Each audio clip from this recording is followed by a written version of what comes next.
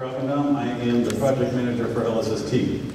And I'm holding this in my hand because this is day 4 of a collaboration meeting that we're having here at the hotel. And so we have about 250 of our project members and community colleagues that are here collaborating on what we're doing to build LSST and how we're going to use it.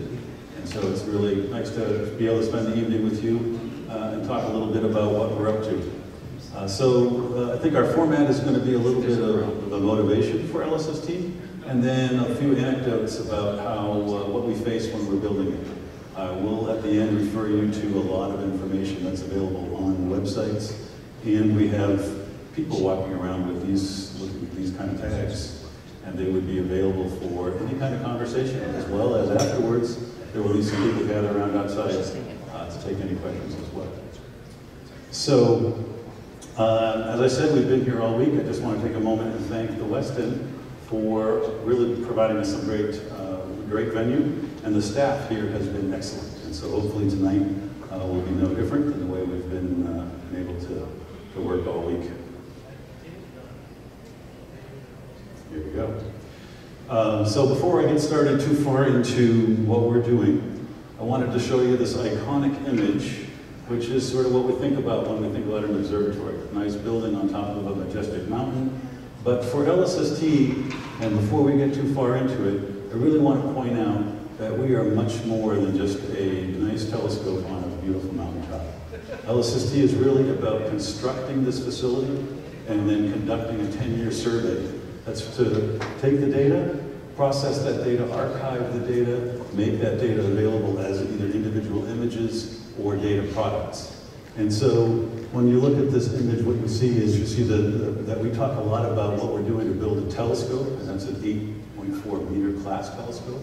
We're building a gigantic camera, which has got 3.2 gigapixels. And then we have what we do with the data, and that's an extremely important part. When you're generating as much data as we do, we have to have what we call a data management system, and a petascale data management system because of the amount of data that we are producing. And you'll see along the way, we'll talk about things like 15 terabytes a night and 500 petabytes over the years that have to be dealt with.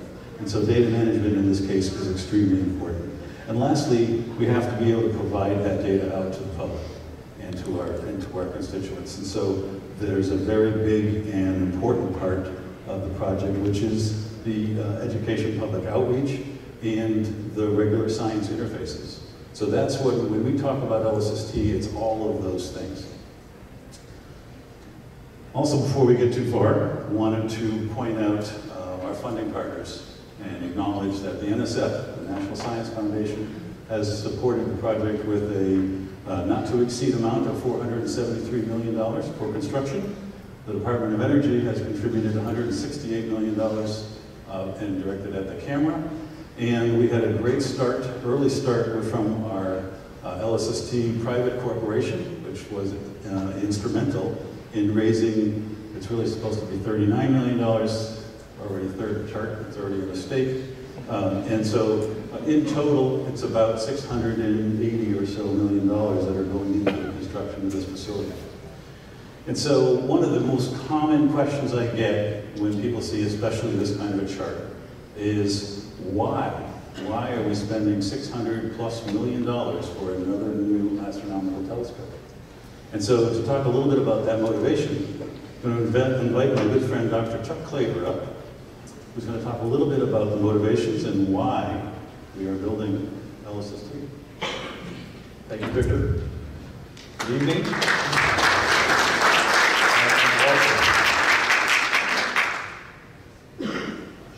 So why are we building LSST? Victor said it's $600 million is an awful lot of money. And from my perspective, one of the reasons why we are building LSST, because scientifically right now, we're living in some very interesting times. And by that, what do I mean? We know that through images like this, where you see the distortions of background galaxies being warped by the foreground galaxy due to gravitational lensing. And you see a couple instances here from the CFHT and the Space Telescope. But what this tells us is that through these images, that most of the matter that is in the universe is dark, because the luminous matter you see on these images cannot account for those warped images. We also know that through measurements of something called a type 1a supernova, which is an exploding star, and what's nice about them is that they always explode at the same brightness. It can be used as what we call a standard candle to measure distances, and when you go into cosmic distances, you're also looking at time. So the upper right image there shows just such a type 1a supernova in a relatively nearby galaxy. And then if you plot the brightness of the supernovae against their distances and the look-back time, you get this plot here. This is one of the plots that led to the discovery of the accelerating universe. And if the universe was not accelerating, all these supernovae out here would not be above this bottom line. They would lie on that line. And this led to a Nobel Prize for a group of astronomers in 2011. And the thing when you accelerate something, it requires energy, right? So you need energy to accelerate something.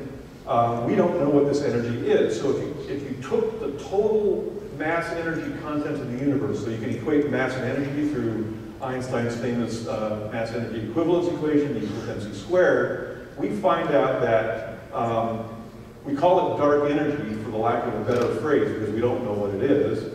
And there's this thing that the thing that's responsible for the warping of those galaxies is cold dark matter here. That constitutes 96% of the mass energy content of the universe, and we know nothing about it. So that's going to be either very depressing or also very exciting. I, as a scientist, find it very, very exciting, because the potential for discovering something profound is extremely rich right now in research. There's a whole bunch of projects out there that are tackling this problem, and LSST is one of the premier projects to do so. But we also know a little bit more about our universe than this picture might portray. We know that the Earth, as it orbits the sun, actually is plowing through a debris field of asteroids.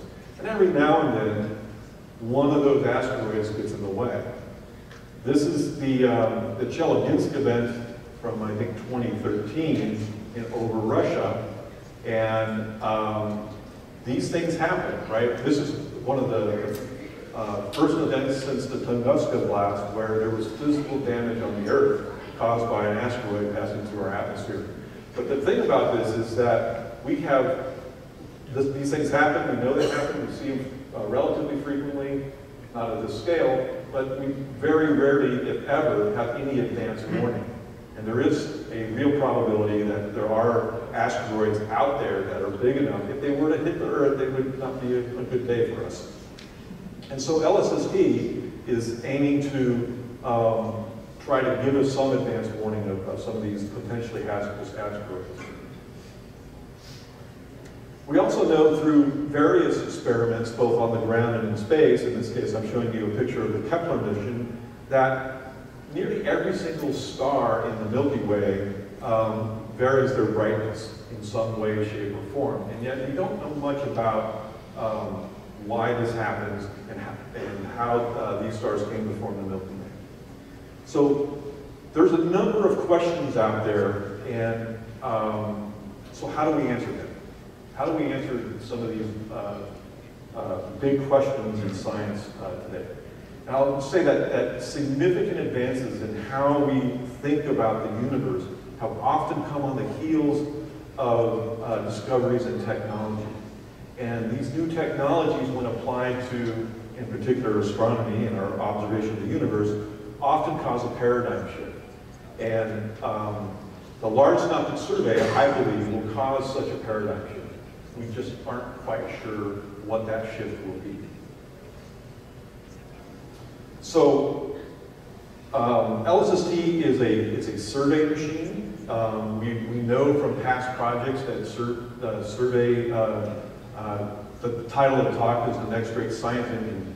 When you survey the night sky, it generates the raw data and the raw material to do amazing research, and it really just is the engine for a lot of different kinds of studies. But I want to put LSST into context and kind of walk you through some of the history connecting all sky surveys and some of the technologies that led to significant advancements. So starting pretty much since man was conscious and was looking up at the night sky, we've been cataloging what we see up there. And this slide shows just a handful of examples of some early sky maps from the Egyptians in 50 BC, to Chinese charts from the 1st and 2nd centuries, and then a Dutch chart here from the 17th century. And all four of these examples have one thing in common, that the detector used to create these charts was none other than the human eye. That was the state of the art from pre-Christ era all the way up to through the 17th century. And this cataloging by eye continued even beyond the 17th century, all the way into the mid-19th century when a discovery was made. And that discovery was something called silver halide. Now, a lot of the younger people in the audience may not know what silver halide is or how it's used, but silver halide is what was used when put on either plastic or glass to create photographic plates or photographic film. A lot of us here still remember doing photography that way. And that entered the age of photography, and then with using photographic plates, we were able to take the next step in understanding the night sky. So here, I showed you an example. This is John William Draper's photograph from March of 1840. This is the very first astrophotograph that we're aware of, and it was a photograph of the moon. It's a little hard to tell, but this blob here is the moon. But yet it took 100 years after that first photograph of the moon before the technology caught up to this discovery of silver halide crystals and was able to start putting down high precision emulsions on glass plates. And then when you combine with that technology, specially designed machinery, instruments like the Schmidt telescope at Paloma, then you enable the next phase or the next class of sky surveys. And so the first Palomar sky survey was completed in 1958, and you just see an example of that here. And that really opened a new pathway to new discoveries about what the universe looked like. About the same time, just a few years prior, the first, what I would call digital sky survey was done. It was done by hand. What Shane and Bertanen did in 1967 is they took 1,246 photographic plates. They were 17 inches by 17 inches. And they literally put down a grid that was 10 arc-minute squares. And one by one, by eye, they counted the galaxies in each square and then made a plot of the density of galaxies across the entire night sky. And this led to the discovery that we live in a clumpy universe. This was new. And it took some, more than 10 years to be able to do this by these two people. And it was finally published in 1967. And to give you an idea of where we are today, there's this thing called Galaxy Zoo that has been a part of the citizen science programs, that the equivalent analysis could be done by the suite of Galaxy Zoo users in about less than 10 minutes. So the photographic plate was still the state of the art all the way into the 70s, but the machinery to evaluate the photographic plates evolved. There's this thing called an APM machine, the automatic plate scanning machine. And with photographic plates, you can customize the emulsions to be sensitive to different colors, using different filters. And this allowed people to replicate that first galaxy count, to produce a galaxy count with colors. And now, not only do we learn that the universe is clumpy, but that clumpiness has depth because color is related to distance. The next big discovery or invention that came around was this thing called a charge bubble device that was invented at Bell Labs by Boyle and Smith. It was originally designed as an analog delay circuit, so that a signal would come in on this side, it would go through these little charge plates, and then they'd come out on this side, a delay. And as they were doing their experiments in the lab, they kept coming across this noise that they couldn't figure out where it was coming from. And they eventually figured out that the noise was coming from the fact that light was hitting this array and depositing, converting the photons into electrons. And this led to the discovery of what then became the charge couple device as a shift register. And then there's this funny named company called English Electric Valve Company. Some of you in this room may know that they are now called E2V, who are responsible for a large number of CCDs in astronomy right now. And they invented the first CCD video camera, and then at Kodak, they came up with the first still camera using a 100 by 100 pixel Fairchild device. And then only a year later, the first reconnaissance satellite was launched with an 800 by 800 pixel CCD. And this is the first astronomical CCD image taken with one of these Fairchild devices. And it's hard to tell because the quality is so low, but this is also of the moon. So the first astronomical image with a CCD was used the same object as the first astronomical image with a photograph. This led to producing arrays of these devices. This is a first generation of mass-produced CCD. This is an RCA CCD. This was circa 1980. They were small, they were noisy, they were really expensive, but they were very sensitive. They were almost a factor of 100 times more sensitive than a photographic plate. And unlike photographic plates, their responses to light was nearly linear, or very close to being linear. So this was circa 1980, and it took another more than 10 years, almost 20 years, before the technology matured enough. And then again, you're seeing the coupling of new technologies being mated with specially designed machinery to enable large sky surveys. So here we have the Sloan Digital Sky Survey camera with its multicolor focal plane. Here's the telescope. So this telescope was designed specifically to take advantage of this large focal plane. And so this enabled a new linear digital age in all sky surveys without the need of scanning photographic plates. And these large cameras now rival what was able to be done with a Schmidt telescope and those glass plates. So up until the last 10 years or so, the Sloan Digital Sky Survey was effectively the state of the art in optical surveys. Here you see the all-sky footprint for the North Galactic Cap and the South Galactic Cap from Sloan Digital Sky Survey 3. Here's some examples of the dynamic range of the imagery that comes from the Sloan Digital Sky Survey. But I want to point you out, right now we're in the middle of SDSS-4, but the common thing between all four of these programs with SDSS is each one of those takes several years to do. And so while this is an incredible wealth of information about the night sky, it is relatively static. So but we do know things about the night sky. Our night sky is not static, right? If you could look up in the night sky and see all the type 1 supernovae going off in a year, the night sky would look something like this. Right, so this is just an animation simulation. And if you had some magic eyes or a magic machine and you could see all those supernovae, this is what we would see. So we know that there's time-dependent behavior on the night sky.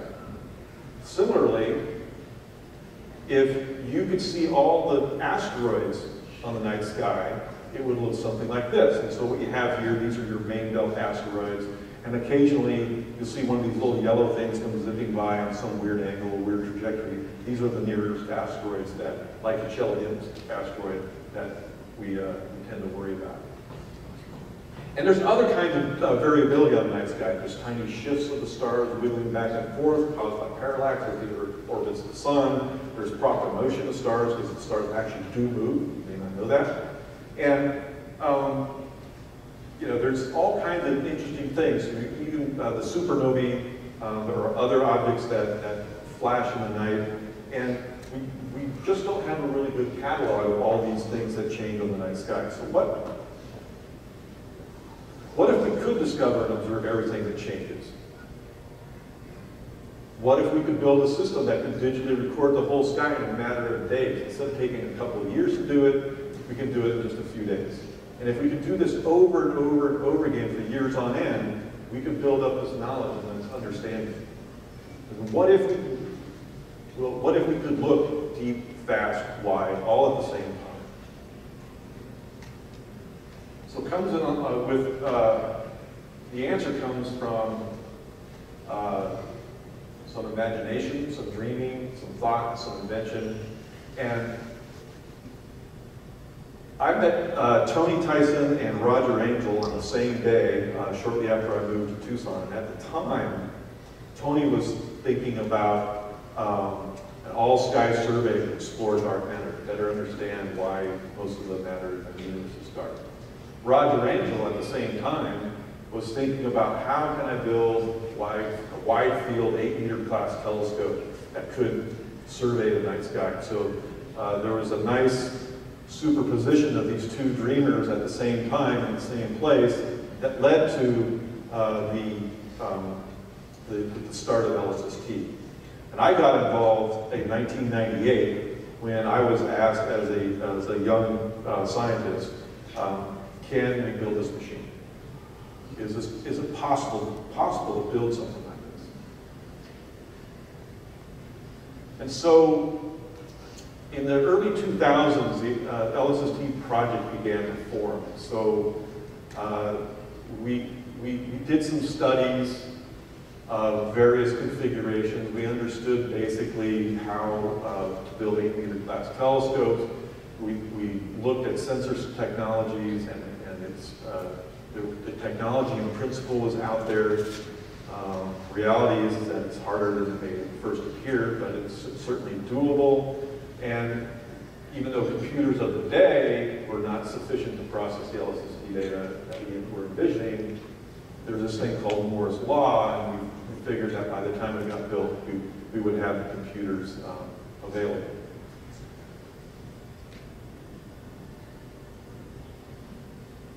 Sorry. But so at this point in time, as the project was forming, we had to go beyond just a few people in Tucson and a few other places that were thinking about how to build this thing and how to design it. So we started forming the engineering team to build LSST, or to start designing how we would build it. And at the time, I was asked if I knew somebody named Victor Krabbendam, and whether or not he would be good to lead this engineering team. And I said yes, and that was based on that 10 years prior, Victor and I happened to have crossed paths. I was a grad student in Austin, Texas, at the University of Texas. Victor was an engineer building the Hobby Avenue telescope.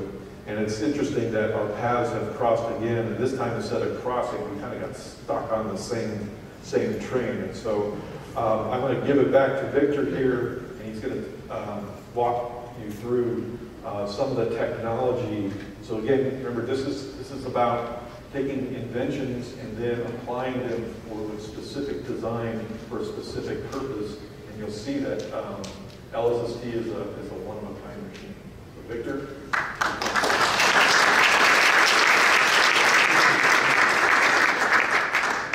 Thanks for saying yes, Chuck. So one of the great things about being able to build telescopes is that you can actually collaborate with scientists that have dreams like this. And so once we start actually making that collaboration happen and starting to think about what the engineering really involves. And you saw those first two images of different kinds of telescopes.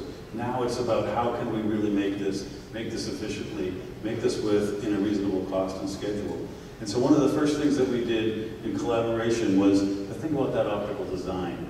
And if you noticed in that initial napkin, that was an optical design drawing. And it was this long, that's what we call the long tube design. And the secondary mirror was way out here, and the tertiary, where there was mirrors really far apart, the camera was in the middle, and it was going to be really hard to build a structure for that. And so one of the real first objectives was to figure out how we can make the same optical design, the same performance, of something that we could build. And so what you see here is that optical design. And if we just go to the next slide, you'll see how those mirrors looked. So if I'll go back again. There's a primary surface. I have the device. There's a primary surface right here. There's a secondary surface up here, a third, and then the light goes into the camera. And so if we look at that in sort of a 3D image, and you look at how that light was going to traverse, it would be in that form. And one of the things, we'll do it one more time, one of the things that's really critical is that this camera is right in the middle of the optical path. And so that puts a lot of challenges on that particular device and how compact it has to be and how careful we have to be about it. So that was successful. And then we get to the next part, which is, okay, now we have a design for optics that will work. How are we going to make those optics? And luckily, the U of A, not luck, but as it so is, the University of Arizona had already been developing 8.4 meter mirrors, had already done a few demonstrations of such, and built, for example, the Large Binocular Telescope on Mont Graham with 8.4 meter mirrors. And so we knew that existed, but we had this interesting situation where our third mirror was now designed to be very close to our first mirror. And so we did a particularly long study and a very careful study because never before had anybody tried to put two massive optical surfaces that are precise to less than the thickness of your hair in one substrate. And so after that very long and detailed study, we decided it was doable and embarked on that fabrication process. And I'm happy to say that several years following, I think it was somewhere in 2009, somebody can probably help me there, we finally finished that optical polishing activity. And this is an image of that mirror in the mirror lab right here at the University of Arizona. And you can see there's the tertiary mirror, and there's the primary mirror, and it's one gigantic 17-ton piece of glass. Now, one of the interesting challenges that we face when we build things this big is you have to move it around.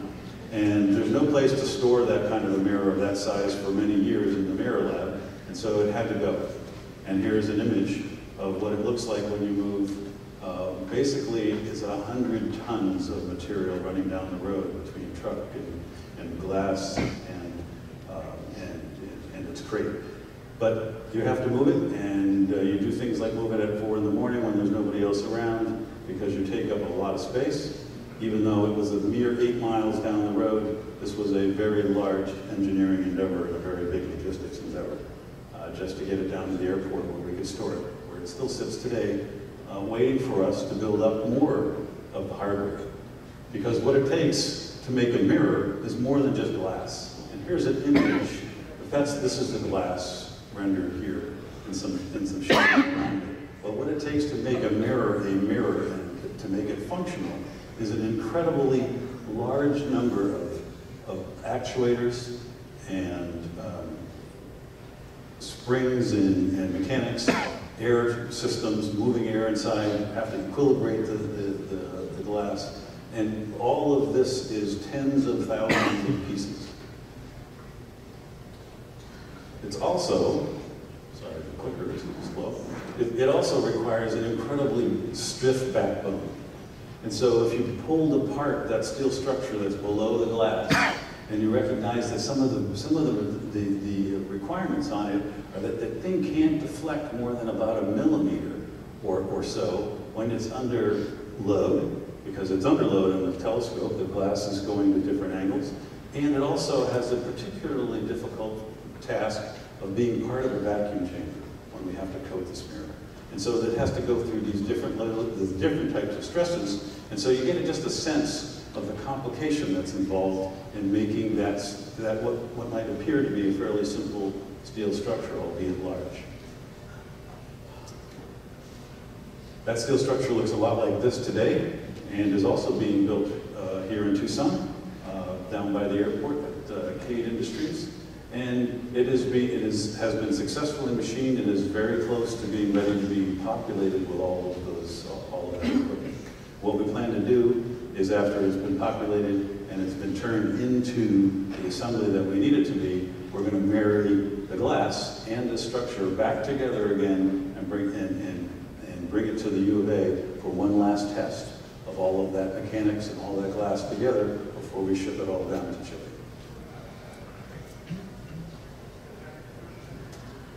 So that's, you heard Chuck talk about having to go fast and wide and deep. A big mirror gets us deep. And now we need some more requirements from our fellow colleagues in the science community for how we do the rest of the telescope. So, Victor just said, so we have a big chunk of glass. The collecting area of the telescope, of course, allows you to go deep. So that's one part of the equation. So we have two parts to go. So our goal is to go deep, fast, and wide. Why fast? Because, as we said, we want to cover the night sky every few nights so that we can start building up that time history and start understanding those things that change in the night sky. So what we've been doing over the last several years, or during the early years, we ran some simulations here trying to figure out what is it going to take to cover the entire available sky in a short amount of time. And we arrived at, you can go, there's usually a sweet spot, and or if there's not a sweet spot in the capabilities you're speaking for, you usually start coming up on some boundary limited by technology or other practical matters. In this case, our simulation showed that if we could slew and move the telescope one of its field of views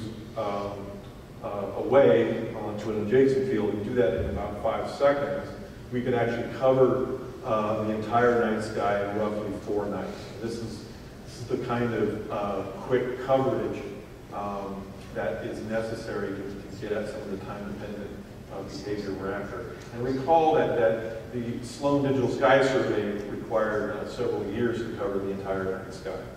And we're doing it in 4 nights, and then that allows us to do it repeatedly over time. And just to give you an idea, this is what a simulation looks like. The little black dancing dot there is the pointing of the telescope. You can see the night sky slowly rotating around, and I believe here one night is about 30 seconds in duration. So what you saw there was about a half a night's worth of observing. But this is the kind of simulations that we've been doing that has led us to put design constraints and design requirements on the next part of the puzzle. And Victor will talk about how you convert those speed requirements into something that will realize performance. And so the summary of those requirements that come from our dear colleagues is that you have to be able to go do 15-second images, and in between each images you have to be able to read out in about 2 seconds. And then after you've been on one place in the sky for 30 seconds, as Chuck says, get 3.5 degrees away, and from the time you close the shutter to the time you open the shutter, you have 5 seconds. And that takes quite a stiff structure. And so if we look again at our optical design, but you look at it sort of tilted, and you then think about, well, how am I going to keep all of those optics stiff and accurately positioned and move as quickly as we want to be efficient? You get to a structure that looks a lot like that. And so there's the structure wrapping around all the optics. The good news is that optical design, remember early on we made it as compact as possible. And that really helps us because this particular telescope turns out to be sort of shorter than it is wide, and that helps a lot in being able to move as quickly as we have to. So we have roughly 300 tons of moving structure, and we have to have the stiffness to keep it optically aligned. And to meet those speed requirements, we're running at around 10 degrees per second of speed and 10 degrees per second squared of acceleration, because you have to take that entire structure and move it at 3.5 degrees on the sky, which can double in terms of distance in the azimuth direction. So right now, we are actually in the process. It's been designed. We have a contractor in Spain that's well on its way to developing the mount. And what you see here is the trial assembly of that structure in one of the fabrication houses in Spain. And this is one of our theories is to spend as much time while you're close to the shops, while you're close to the design house, to do the testing and to build these things up so you can test them as completely as possible before you take all of that hardware to a remote mountaintop where it's going to be much harder to build. So right now you see a bit of the structure. When it's all done, it'll look a little bit like that. And one of the interesting things to think about is when this telescope is rotating at its 10 degrees per second, it's basically going past you at 20 miles an hour if you're standing next to it. And so it's going from 0 to 20 to 0 in 5 seconds. And to do all of that takes an incredible amount of power. And as you can probably imagine, that there's also a dome. And when you look at the power required for the dome and the power required for the telescope, it takes about 2 megawatts to make that move. And that would put a tremendous drain on our electrical grid. It's about the amount of power it takes to run 1,500 homes. And so to combat that, and to make sure we don't drag the whole power system down and affect our neighbors that are also interested in keeping the lights on, we do things like putting gigantic capacitor banks. And these are banks and banks of capacitors that are built into the bottom of the telescope that just constantly draw power. And it reduces the amount of power on the grid down to several orders of magnitude lower. And therefore we can instantaneously get the power we need, but not draw down that instantaneously on the grid. So this is well on its way. We're very excited to get this telescope in the shape that you see it here, and to be able to start moving it to the mountaintop.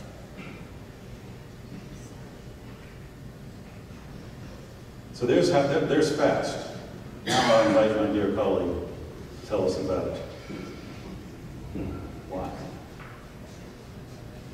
So, one of the unique features of LSST is its wide field of view, and it's enabled by that 3-mirror design. That's what most telescopes, most professional astronomical telescopes utilize 2 mirrors, but the degrees of freedom or the ability to optimize that optical design with only 2 mirrors limits the field of view that you actually have without a lot of correctors. This gives you, this is an example of what really sets LSST apart from most other professional telescopes.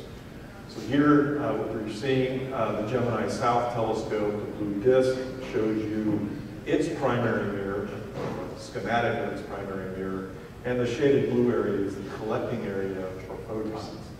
And you see its field of view over here is a couple things of a degree in diameter.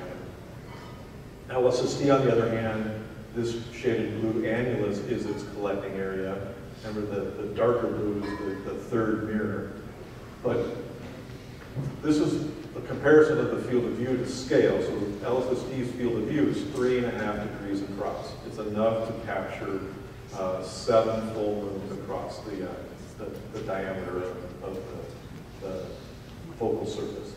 It's a little hard to grasp exactly how big that really is on the sky. This is a beautiful photograph of Orion's belt. You see the Horsehead Nebula here. These 3 stars and this star, these are easily recognizable when you see the constellation Orion. They're naked eye stars. And if you were to superimpose the LSST focal plane on top of this part of the sky, it would look something like that. So next time you're out in the night sky and you see Orion, you look at Orion's belt, you can really capture exactly how much field of view LSST gets in one picture. It's really quite amazing. And it's this last third bit, when you combine the aperture of LSST, the speed of the hardware, and its wide field of view, that's going to enable this time-domain survey that we're talking about. But behind this focal plane here is a very complex instrument, and we call that the LSST camera. And I think we're going to walk you through with that. So it's only the astronomy's largest digital camera that's required for LSST. And it looks a lot like this. If you cut a quarter of it out and you sort of looked into the inside, you get to see just how densely packed and how much mechanics, electronics, and utilities are required to operate this telescope. And so just to get a little sense of scale, if you were 5'5", then you'd be right as tall as the front lens. I think that's the average height of the U.S. woman, I believe, something like that. And so you're looking at a gigantic lens, and you're looking at over 3 tons of material that's required, of electronics, of structure, and glass to make this camera. And deep into the heart of it, of course, is what we really need, which is that focal plane, which is those CCDs that actually have to convert the light into electrons. And that looks a lot like this if you just pulled away all of the material. And you might recognize that the image that Chuck showed a few minutes ago had sort of that grid pattern, and you see that was what was actually imprinted on his image. So this is 63 centimeters across, and it takes 189 1-inch by 1-inch sensors to fill that aperture. And the way we do that is we take 9 of them at a time, and we build them onto a raft.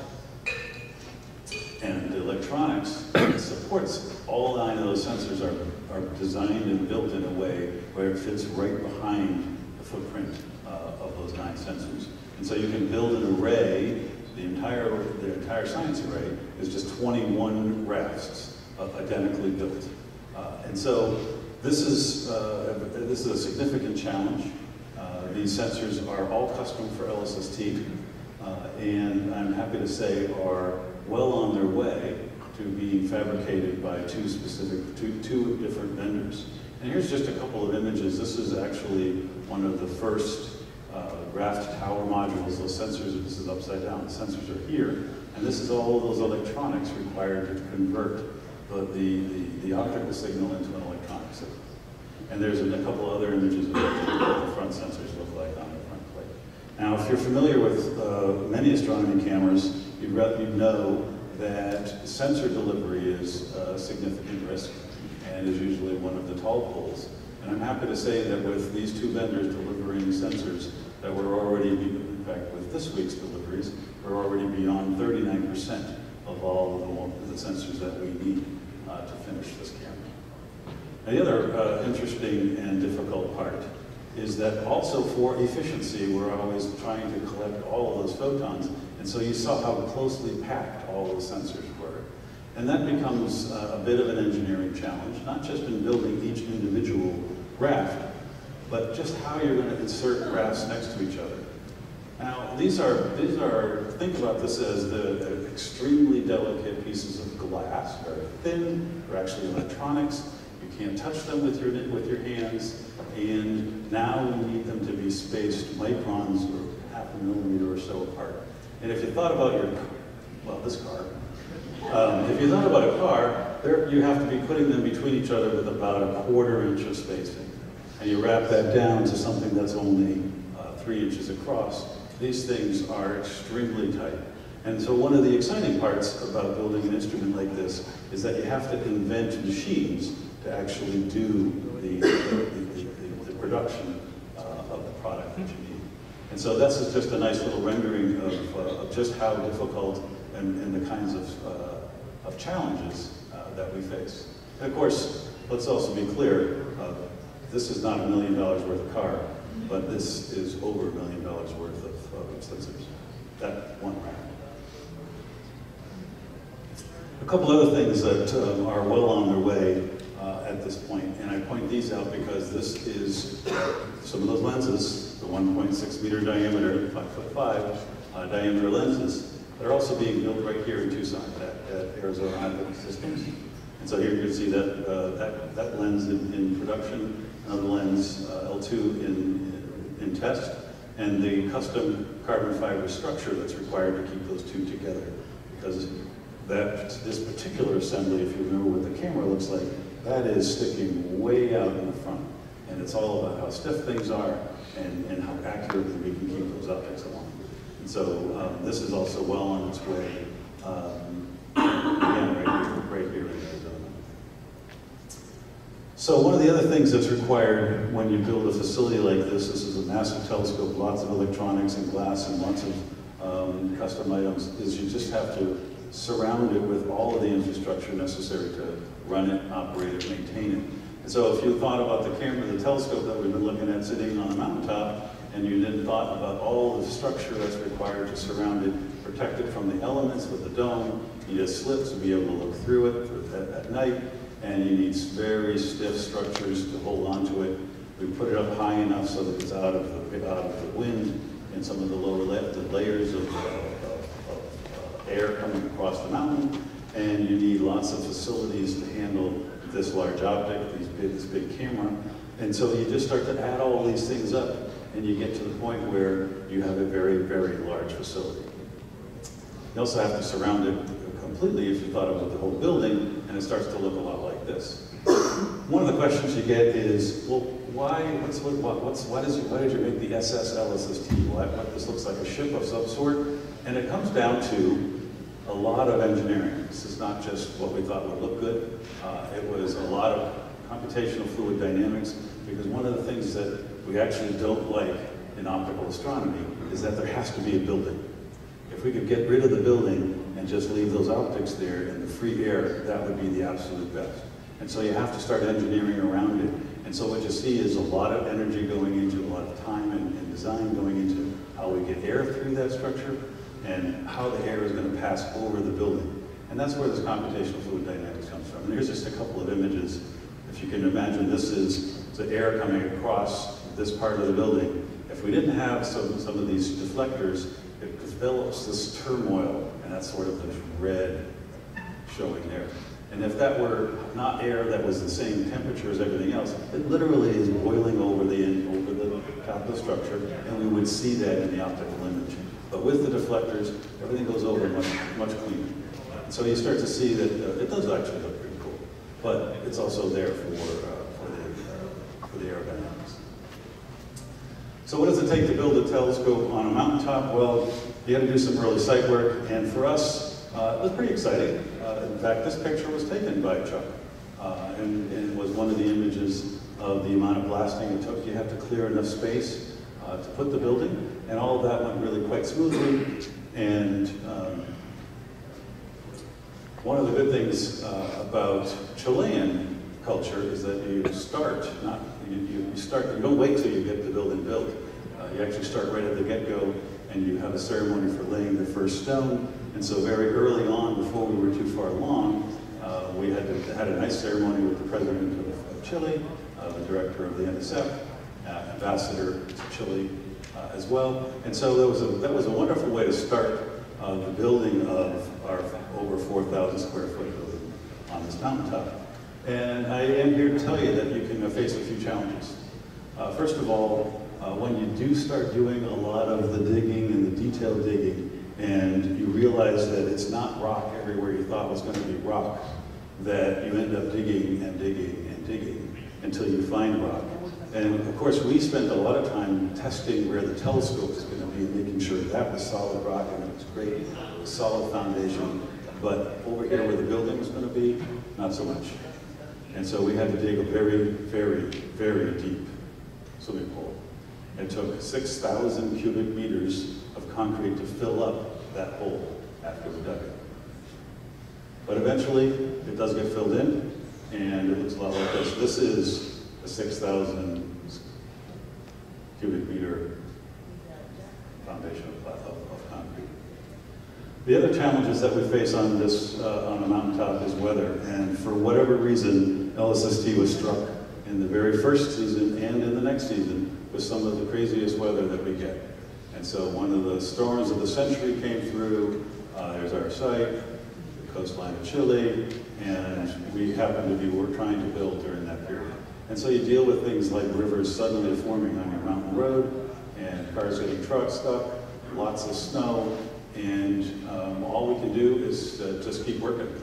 And we've done that for 2 seasons now, 2 winter seasons, and I'm happy to say that the building is actually progressing and looking quite a lot like the image, the video. So now we're on a mountaintop, and we're about to put all of this, this very large telescope, this extremely expensive and very high-end camera, and we're going to start taking all this data. Now what? Well, that's where the data management system comes into place, into play. And so we have to be able to, when we talk about data management, and I mentioned it earlier, you have to sort of take all that data and do something with it, and that's what we call sort of the algorithms. There's a lot of processing required to take a raw image and turn it into even calibrated images that we can use it individually, or to make data products so that we can catalog all of those objects that we find. And then you have to store that data. You have to be able to store it in a way where you can actually harvest the data and the information afterwards. And so that's where database technology comes into place. And again, this is gigantic. This is big data. This is 15 terabytes coming off that mountain every single day, every night of operations, and it builds up over the years, over a 10-year period, because we keep saving all the data and reproducing and reproducing.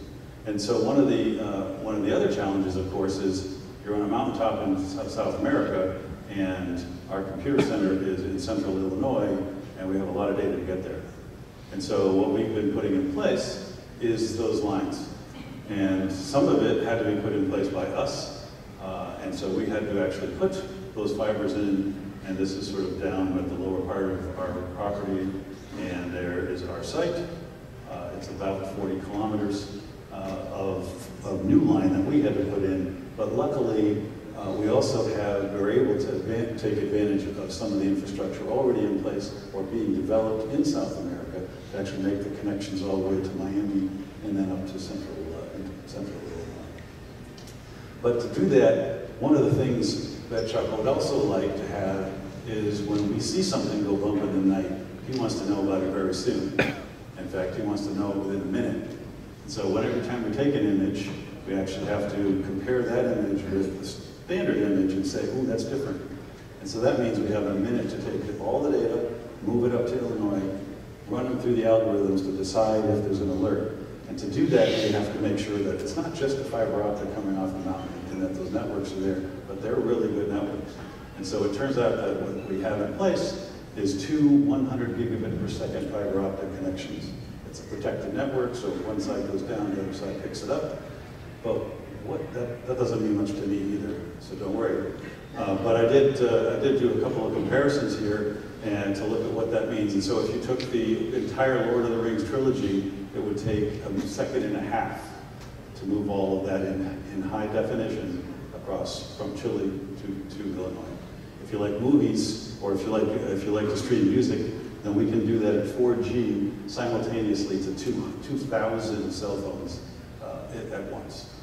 And lastly, it takes 1 second of a single image to move, a single one of our images to go from Chile all the way to central Illinois.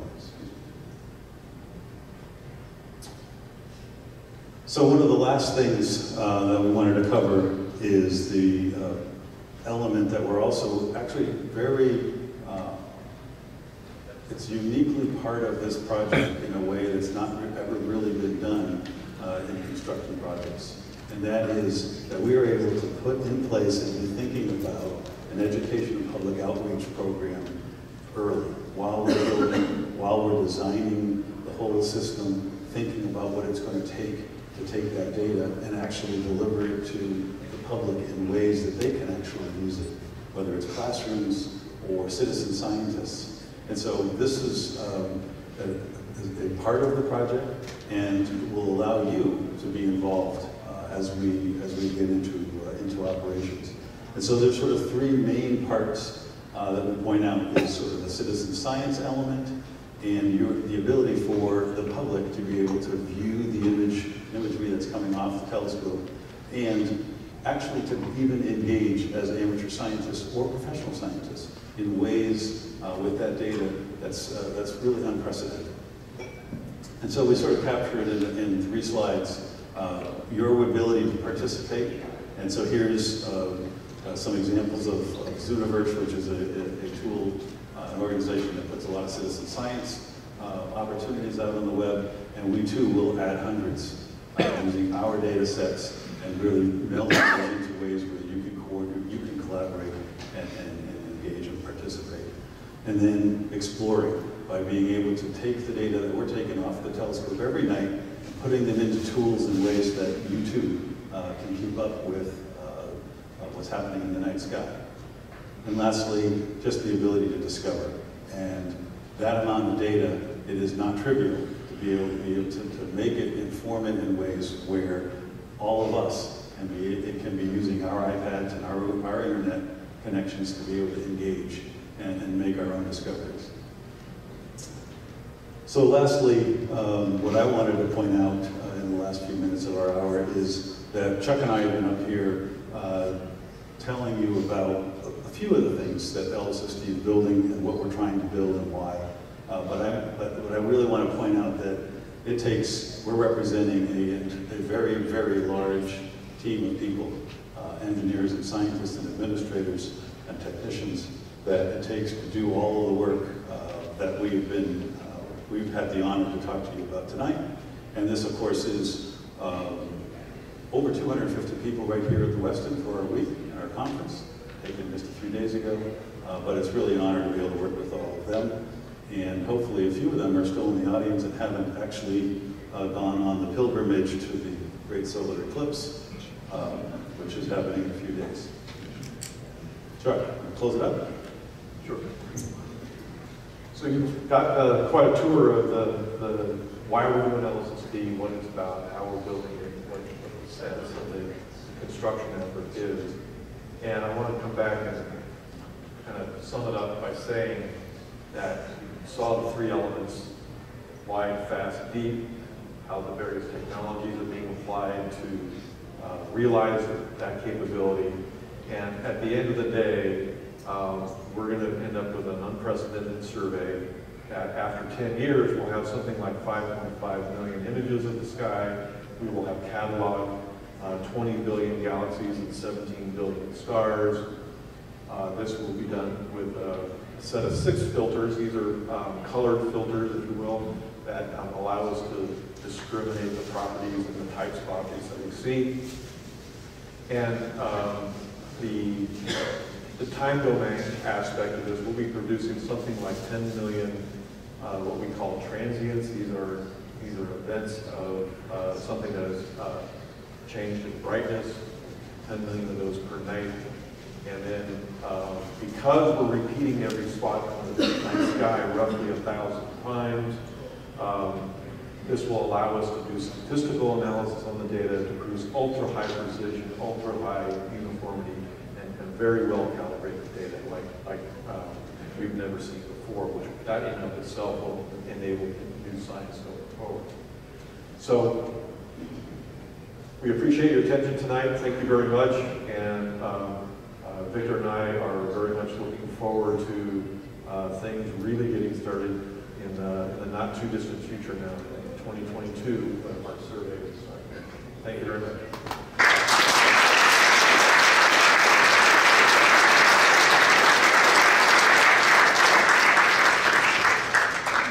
So we are available for any questions. I think maybe we'll turn some lights up, and I believe that there's some microphones hanging out in the aisles if you're interested in asking any questions. Yeah. Yes, sir. You mentioned about how you're handling these enormous amounts of power with this big mass. And I believe you said you were going to store huge capacitors. Would that also be used just to store solar energy for solar uses rather than lead-acid batteries? I believe the short answer is yes, it can store energy. The trick is that these are designed in different ways that you can take in the energy at a different pace at which you can exit the energy. We need it immediately. And so, yeah, it works well for us. It would work well for storing energy in many different ways. Another question, Andrew? There's a microphone. Or you can shout. Thank you, John. The telescope accelerates and decelerates very rapidly. Will you recover energy when you decelerate, put it back into capacitors? Yes.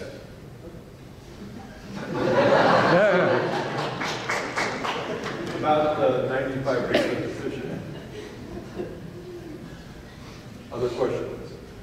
In the front row. Showed a picture moving the initial satellite mirror from the University out to the airport at 4 o'clock in the morning. Yes, sir. How are you going to get up that hill? Carefully. The question was, the gentleman noticed that we were moving the mirror at 4 in the morning and it was only 8 miles down the road. But last I checked, Sarah Pachon, Chile is something like 6,000 miles away. And so we actually do it the same way. That container is designed.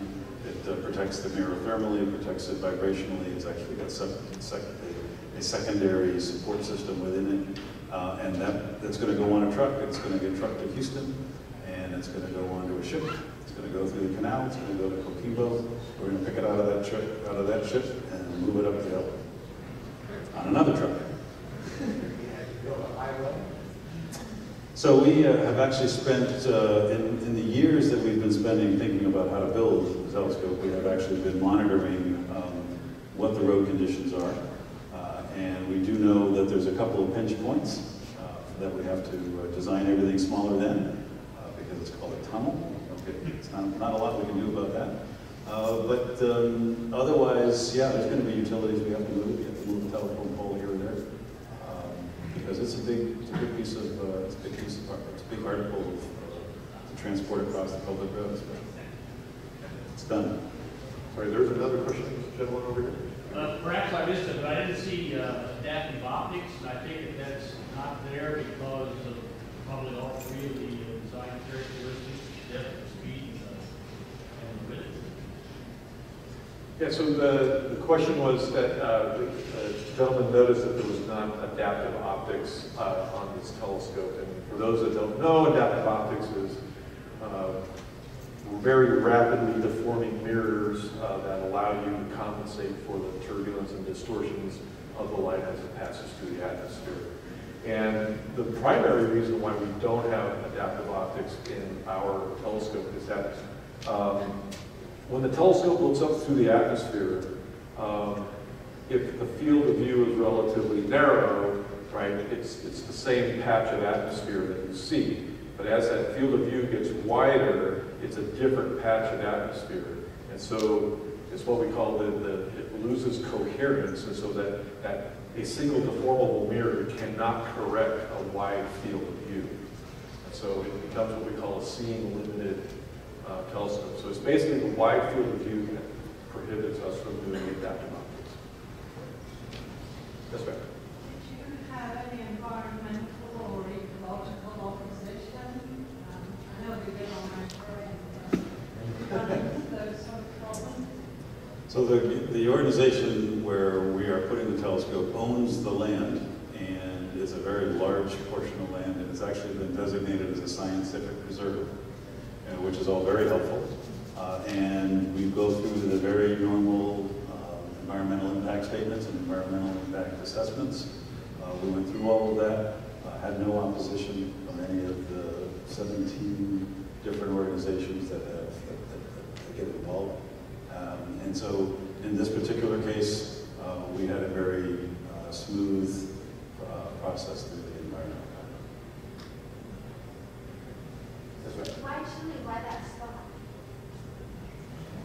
Wow, there's that's not an easy question to answer because there's a lot of different answers. I think one of the answers is what Victor just mentioned just now is we own a piece of property where this telescope is being built. There are already telescopes there, There's two mountaintops in this property. One's called Cerro Pachón, the other one's called Cerro Tololo. Cerro Tololo's been operating telescopes for 50 some odd years. Cerro Pachón is a little bit newer. So all the infrastructure, the roads, power lines, communications, all that stuff is already there, so we didn't have to develop a new site. That's sort of a programmatic reason why we went to Chile. Scientifically, when you look out into the night sky, you know, the distant universe is the same no matter where you look. So from a cosmology point of view, there's not a real preference to be in the northern hemisphere versus the southern hemisphere. And then lastly, you know, Chile, the northern parts of Chile have this wonderful reputation of being dry, which also means they are clear. They have a lot of usable nights.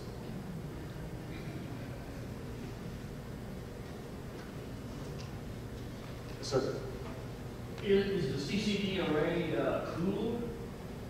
Yes. To increase sensitivity? It's cool to, not to increase sensitivity, but to decrease its noise, right? There's thermal noise in the silicon that makes up the CCDs. Also, because of minor defects within the silicon lattice, you get defects. And cooling the CCD reduces the impact of those defects to the point where they practically disappear.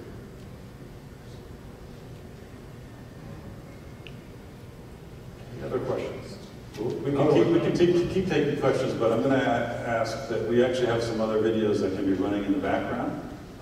That shouldn't be too disturbing, but give you a little bit of other context.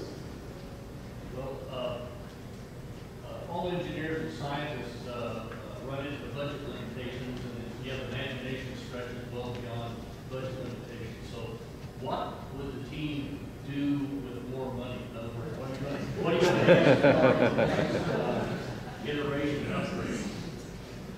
My program officer's over here. We have exactly enough money to do what we said we were going to do exactly enough time. We have a list of things that we would do differently if we are fortuitous enough to have some things go well. And for the most part, mostly what we would do is do things that would lower the risk, would give us a little bit more robust time to test and a little bit more time to characterize, so that when we turn it over to the operations team to run the survey, we'd be a little bit more sure about how it would behave. So that's sort of the programmatic answer to what we would do, because we spent a lot of time deciding what was a sufficient budget to build what we were going to build. And then the operations team,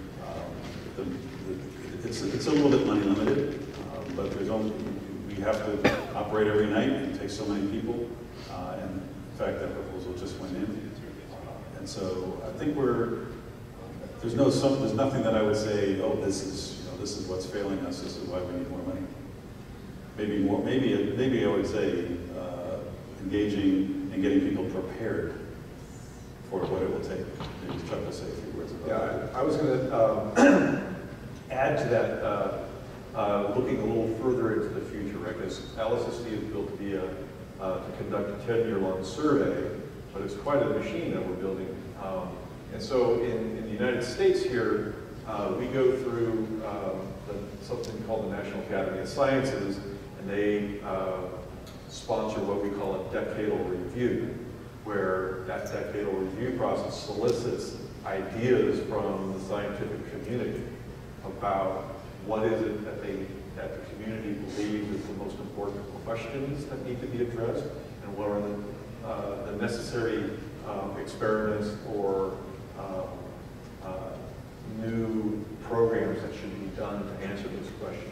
And so it's interesting that here we are at the 2017, and that process, that decadal review process for 2020 is just getting underway now.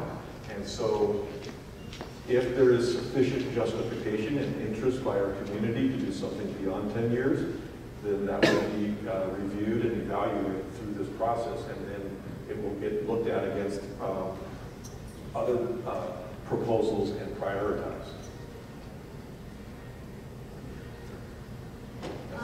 Under the facility that's there, there's the main facility that supports the telescope. What's the rest of it So that's for a lot of the infrastructure required just to maintain the camera and to maintain the optics. And there's a control room where we can control the entire facility. And then below that, there's all the chillers and mechanical equipment necessary to provide the utilities for operating.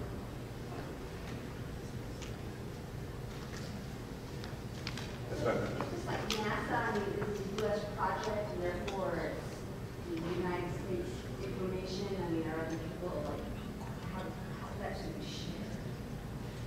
So this is a U.S. federally funded project.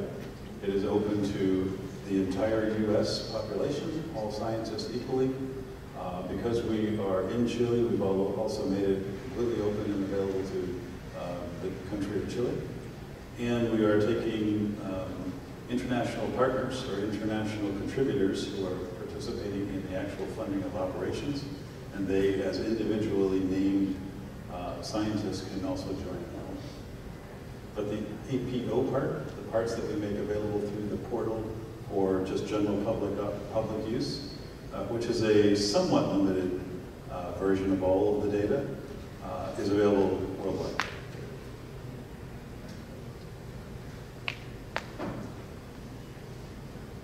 Other questions?